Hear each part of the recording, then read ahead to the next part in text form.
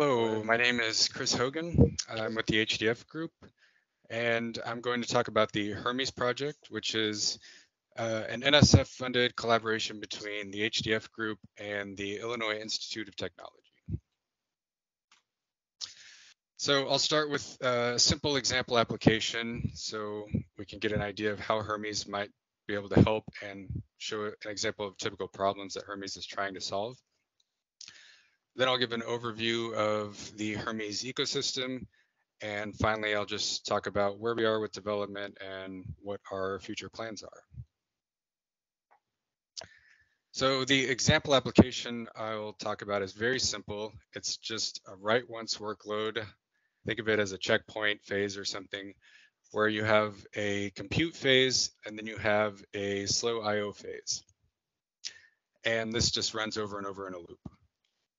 And the reason the IO phase is slow is because, well, with the compute phase, you're working with memory, which is the top of this pyramid here, which represents the fastest media. And then with the IO phase, you're working with the parallel file system backed by hard disks, which is at the bottom of the pyramid and represents the slowest media in the cluster. So how can we narrow this IO performance gap from the tip of this pyramid to the base of the pyramid?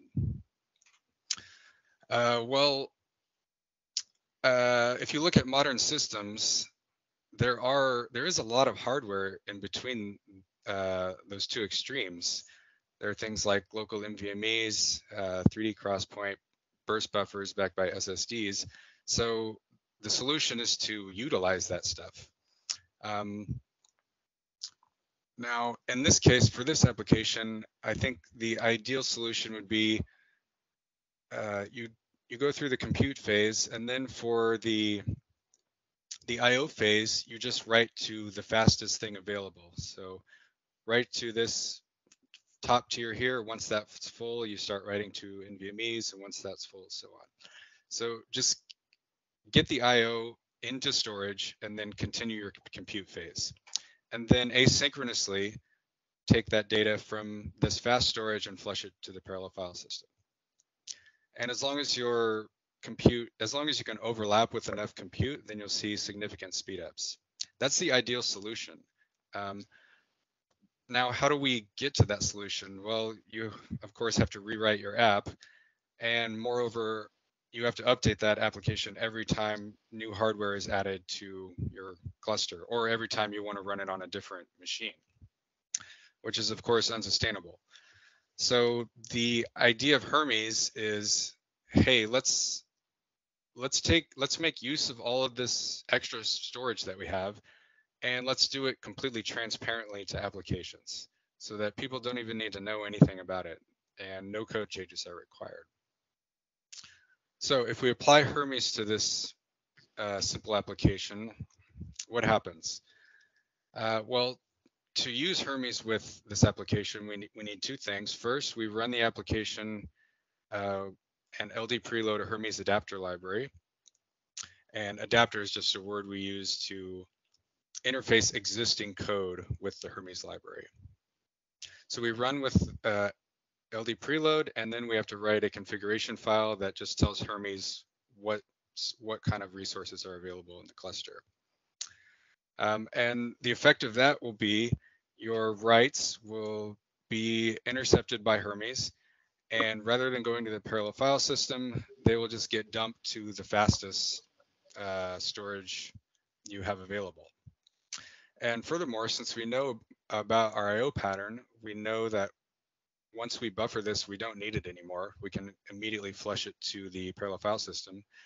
We can set an environment variable, which effectively is a hint to Hermes to say, hey, just flush this out as soon as you get it. We don't need it anymore. And that has the effect of transferring IO asynchronously, transferring data asynchronously from this fast storage to the parallel file system. So as long as you can overlap the IO with enough compute, you'll see significant speedups with no application changes.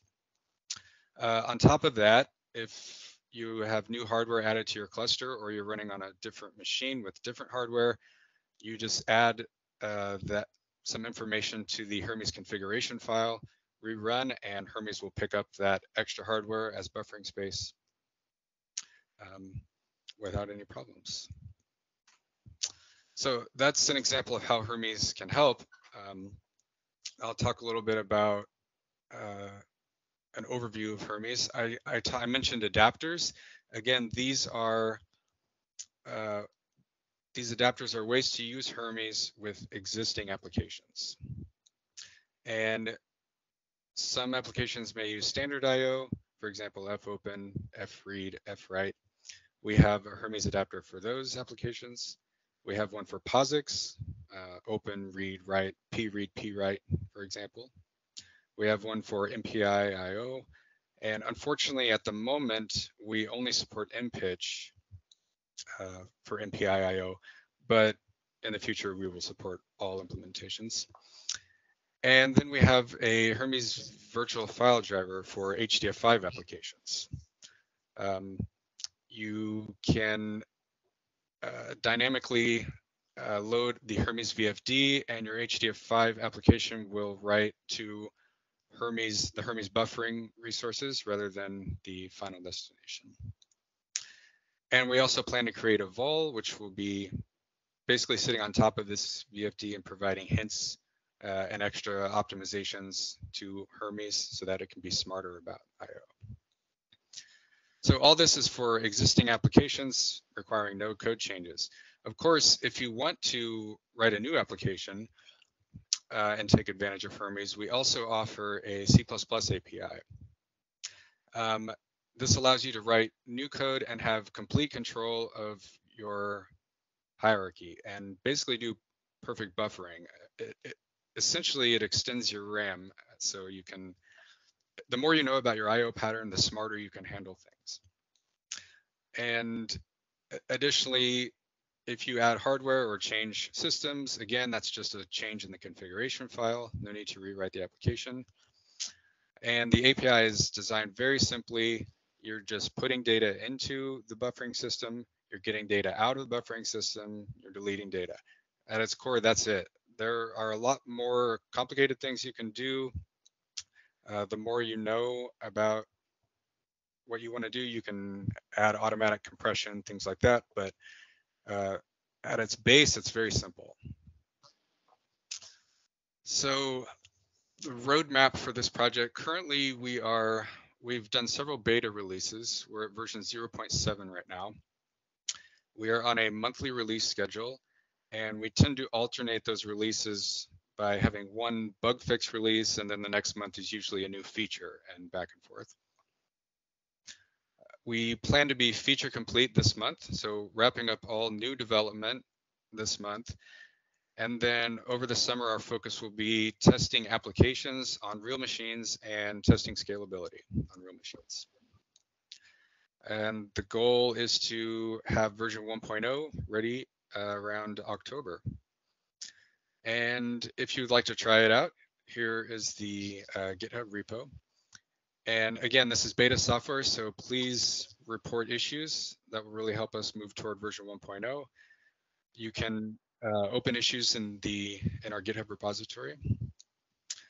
And the most important documentation when you're starting out is the Getting Started guide, which is in the wiki of the GitHub. And that document will walk you through using IOR as an example application to generate IO workloads and hooking Hermes up with IOR and intercepting IO, things like that. That is all. All these links will be available in this presentation. Thank you. Thanks, Chris. Any questions?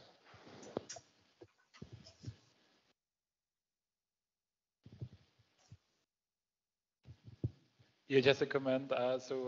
This on paper it seems almost too good to be true. So certainly I will be trying that out. Thanks very much. Looking forward. Thank you. Okay. And maybe, Chris, you want to say a few words? Some people here might wonder, well, how does it depend on MPI? Can you say a little bit about the underlying implementation? Yeah, it depends on MPI, but it doesn't transfer data with MPI. The data transfers are done with RPC, and it uses the Mochi libraries, which can take advantage of things like RDMA.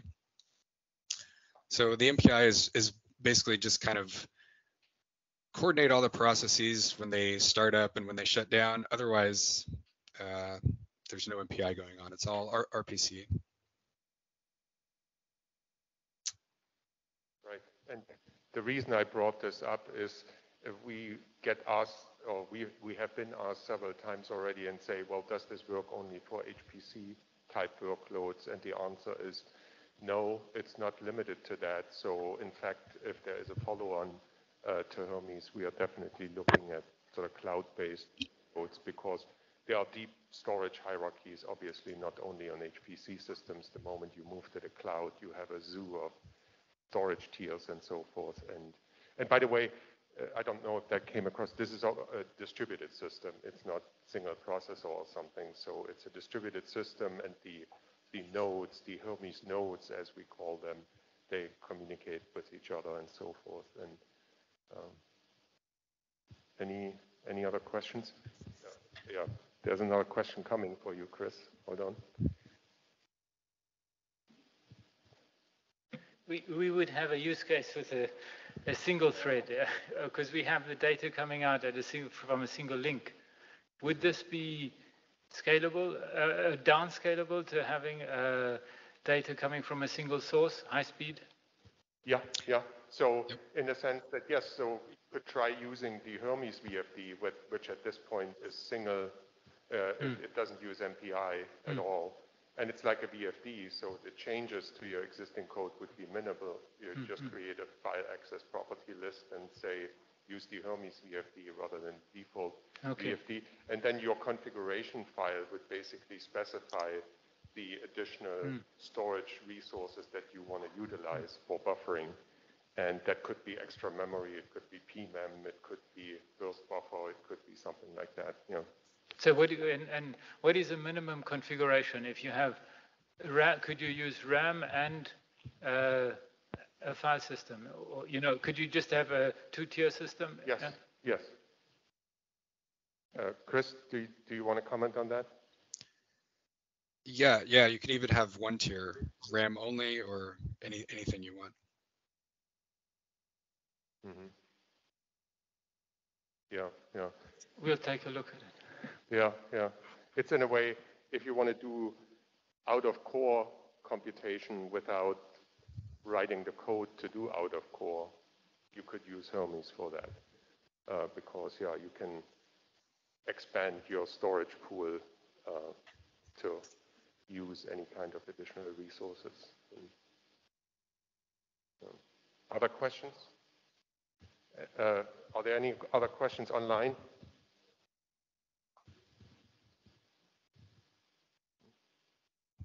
Okay, they're on. Oh, there's something here in the chat.